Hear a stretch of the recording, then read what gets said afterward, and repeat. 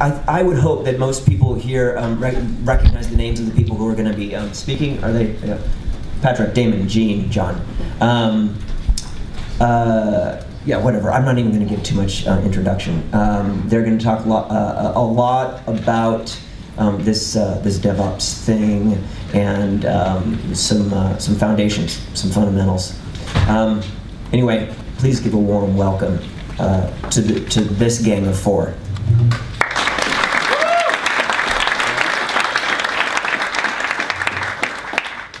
Hi, thanks. My name is Gene Kim. One of my areas of passion for the last 15 years has been studying a group of organizations that we used to call geniuses of people with great kung fu.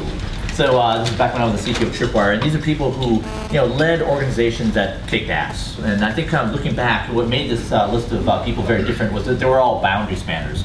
And so that not only were they boundary spanners, but they're part of organizations that had the best project due date performance, the best operations, the best security, the best compliance. And that all went into a book called the DevOps Handbook, which was put out in 2004. And so where this journey has taken me is straight into the heart of the DevOps movement. And I'm so thrilled that I'm working on this project called the DevOps Cookbook Project, where 4 of our co-authors are presenting with me, and the other 2 co-authors include John Allspaw and Jez Humble. And our goal is to really figure out, to capture and codify, how do you make that good to great transformation to go from great to awesome, right? And do it in a way that it doesn't require having John Allspaw on site all the time. So just very briefly, for those of you, many of you probably saw the seminal Allspaw-Hammond presentation. I think that really kicked off the DevOps movement. Of course, Patrick DeBall was the other sort, and Jez Humble. All around 2009, started talking about the same thing: the seminal 10 deploys a day at Flickr. And the incredible imagery of Spock as development who gets to sit on the bridge next to Captain Kirk while Scotty is stuck in the basement saying we can't go any faster, right? And Kirk always saying we must go faster, give us warp speed. And what I remember so well from this presentation, and I've watched this so many times, is the way they do it is by having ops people who think like developers, and developers who think like operations people. And it's more than to get this torrid summer of love, right? But you get great outcomes. And I think one of the things that I found in the journey of studying high-performing organizations is that one of the universals is that the best get better. So John Jenkins presented last year at the Velocity conference gave this stat, right? It's like 10 deploys a day was shocking and maybe even considered immoral in 2009. Like as of last year, Amazon's gone on record saying they're not doing 10 deploys a day. They're doing 1 deploy every 11 seconds, right? With a peak rate of 1,000 deploys in an hour. So the best always get better. So, the reason why this is an important problem to me is that every company, despite the business that they think they're in, is actually an IT company, right? 50% of all capital spend is technology related. 95% of all capital projects have an IT component, right? So that means it goes through the IT value stream, through dev, into operations.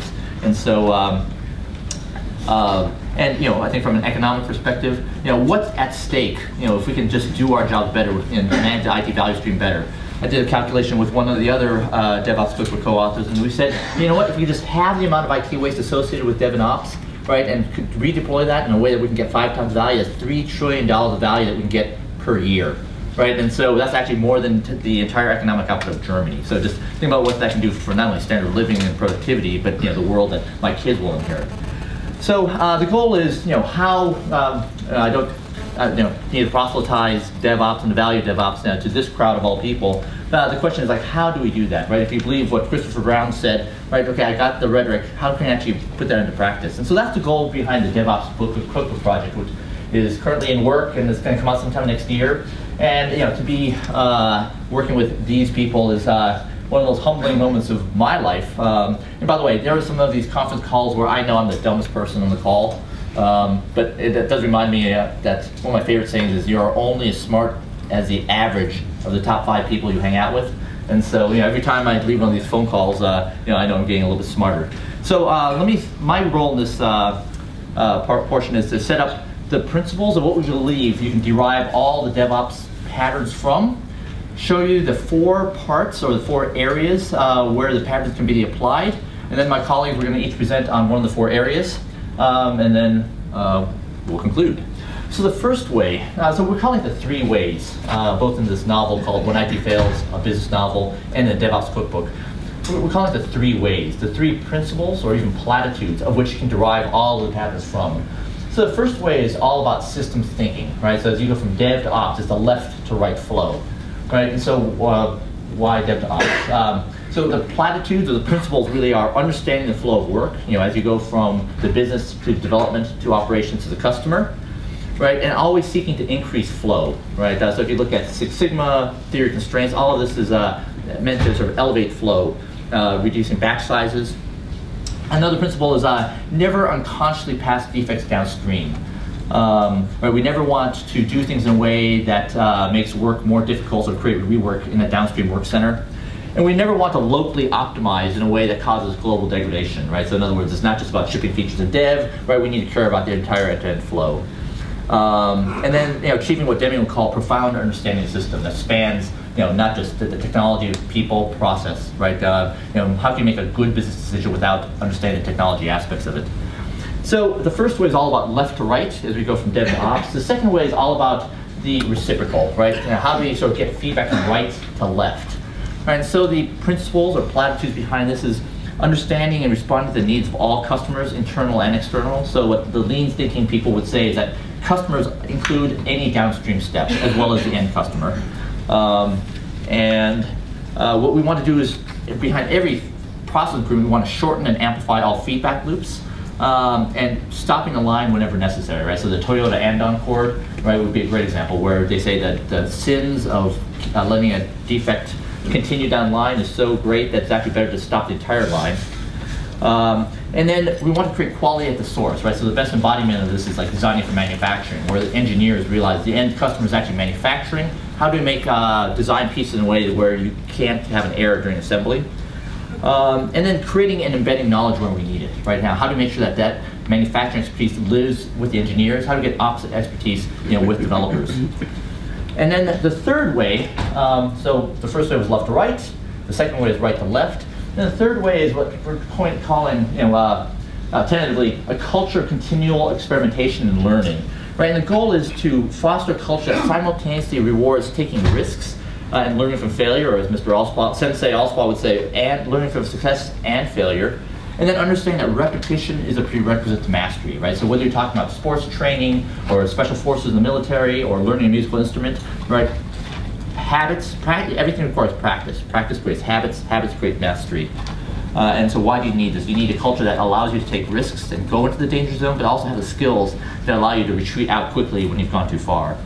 So before I turn this over to Mr. Area 1, Mr. Patrick Dubois, let me just sort of cast for you the 4 areas that we're sort of putting all these patterns into. The first area is all about extending the flow from dev to ops, extending the continual delivery as you go from dev to ops. So think Jez Humble and continual delivery. Area 2 is reciprocal. Like, how do you get feedback from operations to developers? So how do you harness your inner John Allspaw? Third is how do you embed the development capabilities and knowledge into ops? So in my mind, I think Agent Cockcroft from Netflix. And then how do you do reciprocal? How do you embed operations into development? So that would be, like, in my mind, like Chris Reed. So we're going to share those in turn. So I'll turn this over to Sensei Dubois. Okay, I guess that's just the summary. Yes.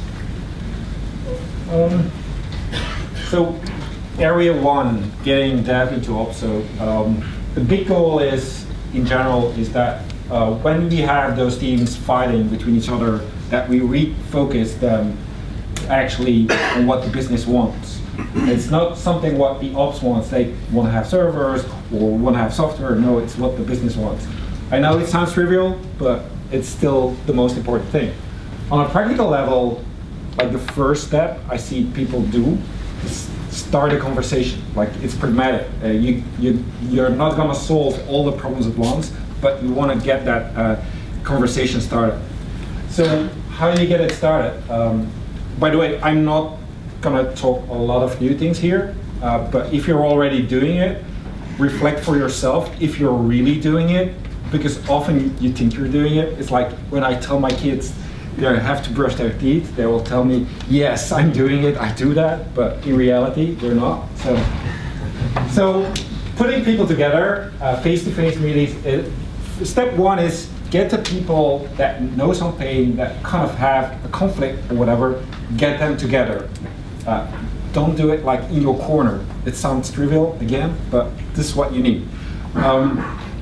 Also understand that there's other things that might be influencing that, like the management goals. Like I see so many times like, hey, we're gonna do continuous delivery, there's a whole pipeline, but we have like the ops and the development teams, they have to listen to 7 project managers. How can we align the goals? So it's not just about the devs and the ops collaborating and making their workflow, it's getting those people goals from the management, whether they're not conflicting together.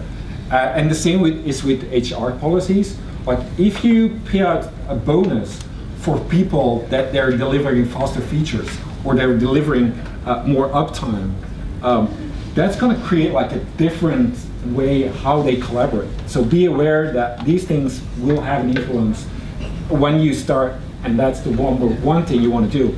If you have a fight going on and you want to do this, re-establish the trust that people can work together. Don't wait until you get into the war room that you have to put them all together. Just do that continuously. Like step one, get them together. Once you get the people in the room, they often have like a pretty good idea, like, or their own vision on what's going wrong. So by getting them all into a room and saying, hey, we want to have this feature go into production, and you start mapping that process, you'll get an inventory of things that are going wrong, things that can be improved, and so on. You can look at the bug reports or the backlog of things that aren't progressing to see where your pain points, and you can relate that to that. So where is the real bottleneck? Is it in the tools, the processes, or the people? So don't blindly think the tool's gonna do it. So continuous delivery, I'm not gonna go over it, but I guess the book goes a long way, but think of it extra with infrastructure as code and operations in mind.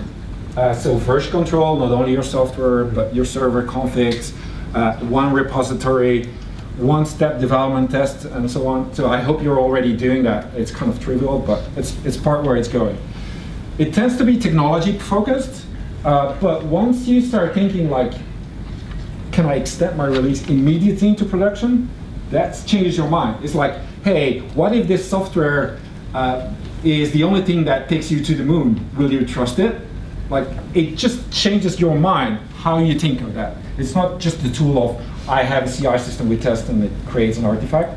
So, and then reducing whatever technical debt you have, like all the shortcuts you take, and kind of make that visible. The definition of done, we know, like it's not like when you deliver the software, it's until it's delivered in production, used by people. So it's that mind shift that becomes important. Like you get that going, you get people talking, you get that process going with the tools and the mind shift of getting that to. What's important, I found that to integrate the other roles in your company, it's just not your dev and ops, it's also your QA people, or your change advisory board, or your security people that needs to be integrated, because they will see things moving, but they used to be there to control what gets out or be the buffer between the handover. With all the automation, their life going to change. I hope for the good. They're going to focus on the less standard changes, but they're going to focus on what actually matters. Even with that principle, there's a lot of anti-patterns that I see happening. Like, number one, config management is DevOps. So if we solve that, we're doing DevOps. Obviously, the culture part and the process part is equally important. So think about it again. If you say we're doing DevOps or whatever we do, it's not there. So really culture. So yeah, John, he gets excited all the time that people keep forgetting the culture, but it is important. And what you really want to do is, like, if you have a certain culture, you can stay ahead of it by creating that new culture. Like whatever pops up, it's kind of keep that culture evolving until you get it right. There's not one culture that fits everything. Anti-pattern 2, like, do you really at DevOps? Somewhere in the corner, there's like two people meet, let's do this cool tool, and yeah, we're collaborating, we're having lunch, but it's not going to have the effect. It's not going to happen. So you want to integrate like into the process of the complete company, not staying aside. And obviously, that doesn't work. The other anti-pattern is like the separate DevOps group. I think it can work as a change agent in your company, like have a new group, have it spark a new initiative. But I'm very skeptical if that stays a separate group and if it's not getting embedded in the rest of the organization. That's at least my vision to it. And another thing I keep getting is like, infrastructure's code, so the developers say, hey, we're the best coders, we've been doing that for a long time, but they feel like we're taking over production. The funny thing is they're relearning production. Like they have to relearn about monitoring, about the backup, about all these problems. So it's not the fact that one person does all, it's like they think like the other and so on, and they collaborate. So it's another anti-pattern I see happening. And yeah, okay, solid as a buzzword, if you can't show results, that's just gonna be very bad if you start doing that. So the final thing is just an interesting experiment that I saw. If you have like people in the room and you say, if 80% of the people invest their time in something new or to make an improvement, and they get a payoff by 80% if more than 80% of the people do it, and nothing if they don't. If there's less than people invest, the investors will lose money and the others have no problem. What's happening if you repeat that experiment is that initially, if you ask that question, and there's about 70% of the people who say, we're going to work on it, then they're slowly going to move to everybody cooperating. If you're doing it with 20% of the people investing their time, and the others saying, hey, it doesn't hurt if they don't succeed and whatever, then it's probably going to be a shift by people saying, hey, nothing's going to happen. So be wary that there's an inertia you have to overcome, and you do that by results. But it's also important that you set the stage wide enough in the beginning of your company so your initiative doesn't die in your corner. So at the end, you will have like more robust technology. You have people who trust each other again with a shared process to the business goal. So that's my area. Thanks, Patrick. You guys hear me okay? No? All right. Is it on now? Yeah. Okay, hey, there we go. All right. Good afternoon, Velocity London. First of all, thanks you all for showing up. This is an awesome crowd. So in area one, Patrick was talking about really defining the system, right? You now have an end-to-end system where it goes from an idea all the way through to a measurable customer result in production. So what do you do next, right? Now you define that playing field.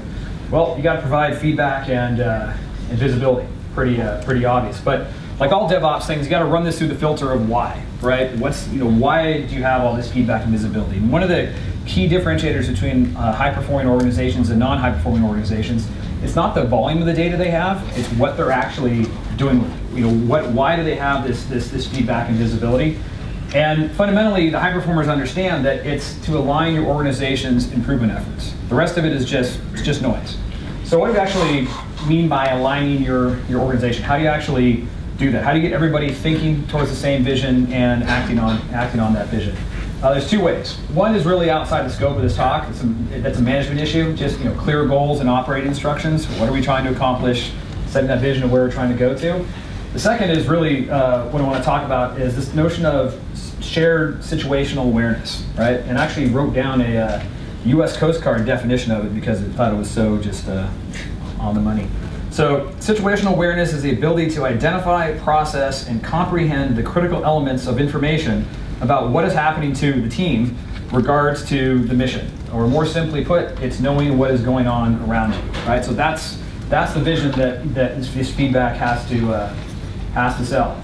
So you'll recognize our fearless velocity leader, Mr. Allspaw there. He's much more of a handsome devil in real life, but let's not look at him. Let's look at what's going on behind him. This is a great example of radiating situational awareness. There's a story behind the data that shows up on those screens. So, how do you actually go about creating, this is not going forward here. Okay, let's switch to the, why we're stuck. Sorry guys, jump into the old manual. So,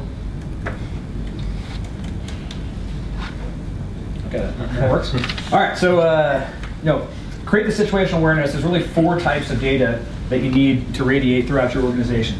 Starting on the right there, infrastructure data, the bottom, business data, application data, and people and process data. You're probably saying, what the hell is that? But I will cover that in a second, right?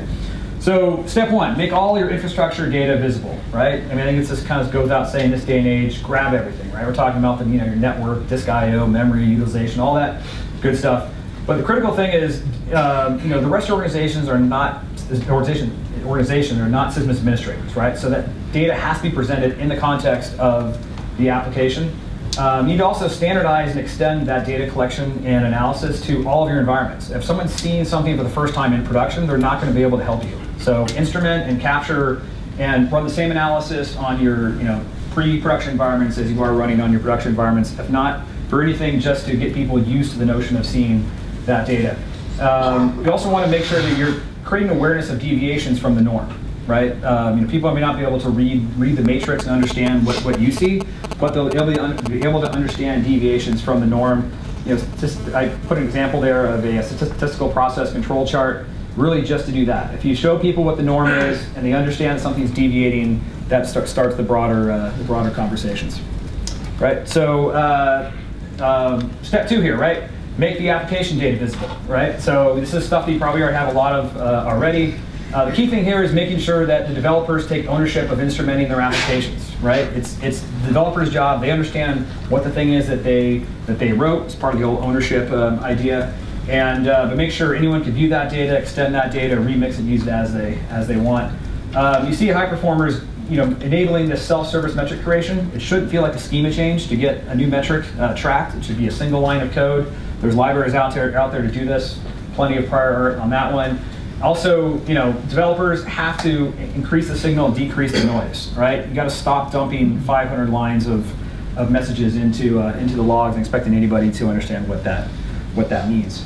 So third thing, break out the business data out of their silos. You've got all this data. I'm sure there's probably some, if not your CFO, your marketing folks look at this stuff. Sales, signups, churn, clickstream, everything. It's there. Break it out. Let everyone use it and match it to their own metrics. The key thing here is, this is kind of one that a lot of people fail on, is that people understand their activity, what they're doing, and they understand this goal the business is talking about. Amazon talks about their one metric that matters, their order rate, right? Well, the key thing is not just saying we got one metric that matters, their order rate. The key thing is explaining to everybody on their day-to-day job how their activity tracks to a metric that they're able to follow, that then builds a chain all the way through to that one metric that matters. So if you aren't building that chain, you're really not accomplishing much by showing that data. And this is the one that people are like, what the hell is people and process data? So we've got lots of data about our things, about our systems, but what about what's going on in the most important part of our organization, our people, right? The work, the flow of activity that's going on. We're talking about DevOps is solving these problems, these bottlenecks between different parts of our organization and increasing flow and quality. We need to actually make that visible, right? And here we're not really focusing on efficiency. We're not tracking time or individual activity. We're tracking the effectiveness of the organization, right? So 2 simple ways to get this started. One, visualize the flow across the life cycle. If you're in the continuous delivery camp already, you can use a pipeline visualization tool. There's plugins for lots of CI servers and build tools that do that. Kanban's another great way. Even if you aren't using Kanban as a way to manage the organization, use that as a visualization tool. Get everybody understanding what the flow is across the organization. And the other part of this, a really easy way to start, is whatever your change tools are, instrument them to actually record activity and change in your organization. All problems start with a change, even if the change was to introduce the thing that now is broken in your organization. So capture that data and overlay it on top of all the other graphs. An interesting story of that is you've seen folks who they overlay their change data over the number of posts to their user forms, right? great way of just saying, hey, look at that. I see a spike in my user form traffic. A bunch of changes just happened. We probably screwed something up, or just made somebody unhappy with the change. We see no change. Maybe everything's good. So really, two things you can do: visualize flow and capture that change data and overlay it over everything. Really, this is about driving continuous improvement.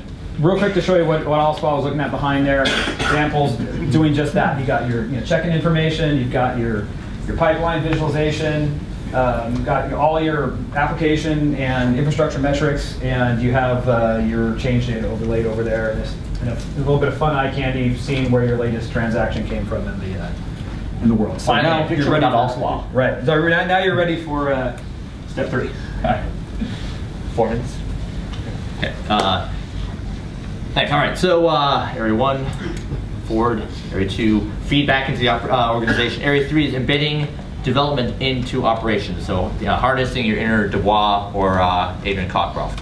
So by the way, as a former developer, I feel okay putting this picture. When I think about developers, I think about like the joke, show me a developer who's not causing an outage, I'll show you one on vacation.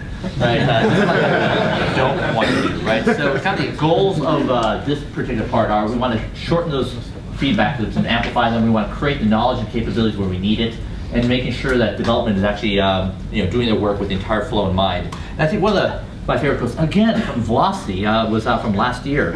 He was the founder of a company called Browser Mob, and he said, we found that when we woke up developers at 2 a.m., defects got fixed faster than ever. And I think it's a marvelous quote, and it really does show, if you take a look at so much of what Tom Limoncelli talks about at Google, Patrick Dubois, or Adrian Cockcroft at Netflix. I mean, I think these are sort of the values that they're putting into practice into the ops and dev organization. I think one of the best codification I've seen of this came from a talk that Limoncelli has been doing around what the Google's SRE, the Systems Reliability Engineering practice, has been at Google. And they have a specific phrase about they require that development initially maintain their own service. In other words, if they're going to take resources from the SRE pool, they must be able to show that they manage their own applications for 6 months, right? And they have something called the HRR, the Handoff Readiness Review, right? And so here's what the Handoff Readiness Review looks like. You have to have show evidence of pager monitoring, system architecture review, release process. I love this one. Production hygiene. Show that you're not doing this, right? Then you don't have a huge amount of technical debt in the organization, right? Because then we call it technical debt because debt compounds. So this eventually turns into this, right? Imagine an outage, the cabling error somewhere between on rack 3, right? That's not good. So when that happens, right? There's actually a clause that says, all right, you can draw from the SRE pool, but if it's sufficiently fragile and it's always breaking, then something like this happens. It gets handed back to developers. You're now ineligible to have SREs manage the application. So there's 3. I think that the continuation of that is that you want development integrated into the IT operations escalation processes. So like level 3 or level 4, right? You want that feedback going back to development as opposed to being locked in the ticketing system.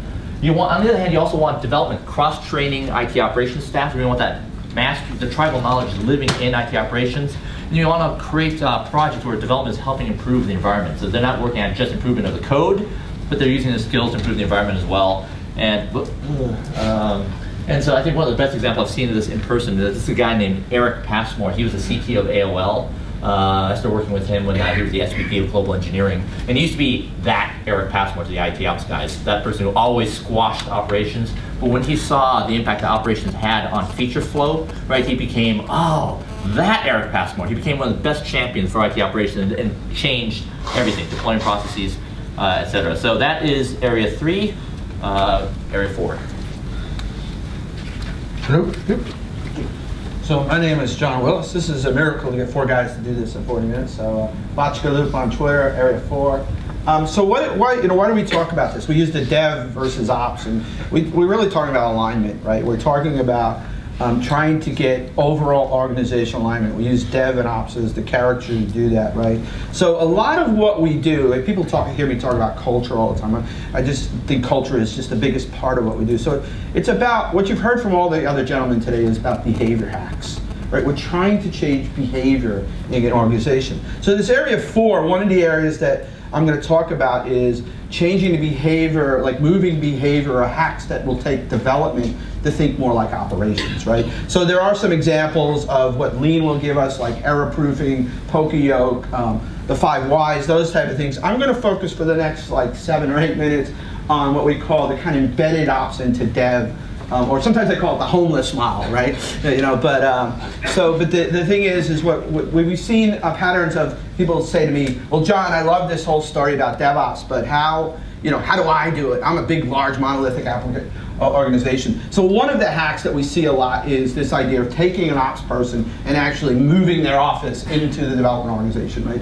Becoming part of that team. And sometimes it's like a short period, sometimes up to a year. And so why do we do this? If you saw Chris Brown's and we think about the first way of system thinking, seeing end-to-end, global optimization, not thinking locally, right? We're trying to hack that behavior, right? Sharing the pain, the empathy, right? Make the people in dev feel the pain of ops, right? The early area was make ops feel the pain of dev, right? Put developers, I think there was reference to putting pagers and giving developers pagers, right? That's a make the pain, right? We're breaking things down, right? Create a common cultural understanding. I love the Andon cord, right? How many people know what the Andon cord came from?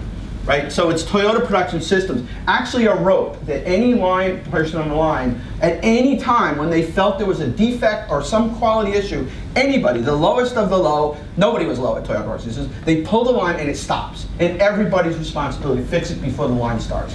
Well, this is a form of doing that. You're putting an ops person in dev, like, whoa, tea time, stop. We're not going to do that because that's going to hurt us down the line, right? Educating ops, flattening the knowledge chain, right? Creating patterns of fault tolerance. How many people saw John's presentation the other day? Right? It was awesome, right? John Allsparks, right? The situational awareness, all that stuff, the way John thinks, right? How do we get that in the dev organization? How do we get them to think fault tolerant, right? I'm not saying they don't, but in some organizations they don't, right? So, and then this is another form of technical debt, right? There's ways to handle, particularly operations technical debt, right? But there are ways to handle it. This is one way. I'm paying off some technical debt. I'm taking someone out. They're no longer sporting out. They're in dev. So what are some of the models of engagement for this, right? So the examples that we've seen. One is the simple, what we call one-off, right? And that is that you have a situation where a large organization, you take somebody and you put them in dev, like I described. More mature levels are kind of cross-functional teams, usually greenfield projects. I'm starting a new project. Sometimes you hear it called the DevOps team. I don't really like that, but it makes sense. I take an engineer, security, I take an architect, and I build this new greenfield as this cross-functional team. Higher level maturities that we've seen are organizations that actually have pools of resources that are available to embed. A Linux team, and even higher than that, specialized teams. A DBA team, imagine that. You've got this really down and going that you can actually pull these embedded resources for particular forms of technical debt. And then, I hate the word no ops for a lot of reasons, right? And I won't get into that now, but what I must mention is Netflix in the US has a model of this embedded, they call it no ops. What it really means is it's just one dev organization with ops in it. It's just another form of this embedded model. So Gene talked about design for manufacturing, DFM, right? So what we're really saying here is design for operations, right? Again, if you listen to Chris Brown's brilliant keynote, right? It is about us being scientists, right? Whether we're science, whether we got E's or not, it doesn't matter. All right, so what do we do, right? We're going to improve things, continuously improve. And we're going to put an ops person over there so that we start thinking about the naming standards for fig files, the directory structures, right? The things that the dev, who cares? Well, the ops care, right? How do you instrument things? The important things to instrument. What operational people need to know at 3 in the morning that might make sense or not make sense. Logging. Dare that. You actually put logs in a format that ops can actually use with Logstash or, God forbid, Splunk. If you're rich and famous, all right? Improve environment, right? Improve at another level, like configuration management, Chef, Puppet, CF Engine, right? So a lot of companies will go ahead and say, we need that. I used to work for Ops Code, right? And you go in and like, yeah, I know we need to do that, but but if I let the ops guys do it, it's not going to solve the problem. The dev guys are never going to do it, right? They're too busy, right? So this is another form. There's a guy on Dan Nimick out of Atlanta, Silverpath. His job was to go on ops and be the person who implemented Chef for a year in dev. Stayed out of dev's way, brilliant, right? So, and then another form is building immune systems. Eric Ries's lean startup, building immune system, putting that mindset of how you have to do it pre-deploy. What do you have to do? So we've been trying to identify poster childs for each one of these sections, right? John Osbar, Area 2, Adrian Krakoff, Area 3, and Chris Reed, who's a local bloke, by the way, at DRW, he is our poster child. See Reed, follow him. He's at DRW, he's here, he hangs out a lot of things. In fact, he has the distinguished honor of Jez Humble saying he was his mentor. That's a pretty cool thing, right? And again, what Gene drove this into me. Working with Gene is awesome. That could be another 40 minutes, but we need to make sure that we understand that this is what we're trying to do is institutionalize the operations knowledge. We're building reusable IT operations. How about that, right? So, and we're going to do this in the design, the architecture, the controls, the monitoring, and the deployment. If you've ever seen that picture, it's one of my favorite pictures. It's the Vatican. It's totally awesome. Break things early and often. Who has heard of Chaos Monkey? Everybody. So this is not new, right? But here's the thing, right? If developers wear pagers, Chaos Monkey, well, here's the thing. You don't choose Chaos Monkey chooses you, right? And so the thing is you're going to basically design for failure. Particularly if you're going to wear a pager and not you're a developer, right? And for those who don't know, it's something that actually goes around and randomly kills processes. Talk about being bulletproof in the way you think, right? Awesome. Outcomes, improved operational readiness, deployment success, decreased cycle time, awesome stuff. Quickly, 1 minute I got. Anti-patterns, be very careful. If you say, well, Don, this is great. This is a social experiment. We are trying to change behavior. Two things you must understand about that. The motivation of the person that raises his hand and says, oh, I'd love to go over there and dev for some time, right? Make sure that they're not a hero worship. They're not trying to do it for hero. They're the kind of person that gets the credit and builds everything. One last point is make sure the person who goes into dev from ops maintains those tribal relationships with the original team. Because what will happen, they might just become the dev and start thinking that way, right? So yeah, it's important. Anyway, I'm done. Well, putting together this presentation is very challenging because we're not done yet, and so as John says, showing the sausage is actually very difficult. Anyway, so these are what we believe are some patterns. A broad overview of what we think are the patterns that put together create the transformative steps so you can become, replicate the good to great transformation that we're seeing so often. So why, just so you know, why do I think this is important? One is the economic value, right? $3 trillion value is out there per year, right? I mean, I think that's important. But for me personally, I think there's a terrible downward spiral that occurs when dev and ops don't work together. And then, throw in product managers, throw in security, right? It gets even worse, right? And I think when you are trapped in a system where you feel like failure is preordained, that you are powerless to stop it, I think that has a tremendous, awful cost to us as human beings, right? And so this is the type of problems that we take home to our families, right? And I think that there's no more horrible thing that we can do to other people. So, I think that is a problem we're solving. So there are two books that we're working on at IT Revolution Press. One is called When IT Fails, a business novel, and then the second one is a prescriptive companion guide, the DevOps cookbook. And so our goal is to positively influence the lives of 1 million IT workers in the next 5 years. And so we've shared with you all we can share in 40 minutes, but if you're interested in the top 10 things that you need to know about DevOps, the white paper I wrote, the resources that we're writing as we go in the creation of the book, or updates on the book, just go ahead and pick up your phone and text your email address and the number 75271 to that phone number, or you can go to this URL and you'll instantly get this presentation. You'll get the time's up, and you'll get this presentation, and you'll also be added to the mailing list to keep you posted on the two books. So When IT Fails is coming out January 15th, and DevOps Cookbook coming in sometime first half of next year, if all goes well. Thank you.